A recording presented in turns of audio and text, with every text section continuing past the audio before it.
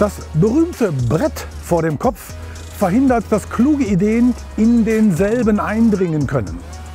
Und Ähnliches bewirkt der hintere Unterfahrschutz des Aufliegers, allerdings im positiven, sicherheitsrelevanten Sinne. Denn er verhindert, dass Pkw und Motorräder das Heck des Aufliegers unterfahren und dabei die Ladekante des Aufliegers in den Fahrgastraum eindringt und die Insassen erheblich verletzen kann. Und um dieses Worst-Case-Szenario nochmals zu erschweren, haben die Damen und Herren im Europäischen Parlament wahrlich nicht gekleckert, sondern richtig geklotzt.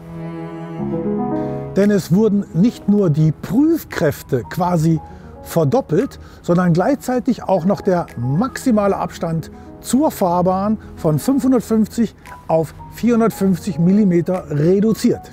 Somit deutlich höhere Prüfkräfte und obendrein ein um 100 mm längerer Hebelarm. Die Physiker unter uns ahnen schon, dass das nicht nur höher feste Feinkornstähle erfordert, sondern darüber hinaus auch noch dickere Wandstärken. Und somit ließ sich leider nicht vermeiden, dass der Unterfahrschutz um ca. 20 Kilogramm schwerer und um mindestens 200 € teurer wird.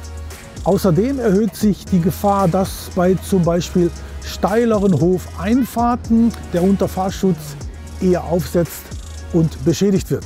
Und vom Ro-Ro-Verkehr auf der Fähre mal ganz zu schweigen. Es empfehlen sich also umso mehr die optionalen Gleitkufen.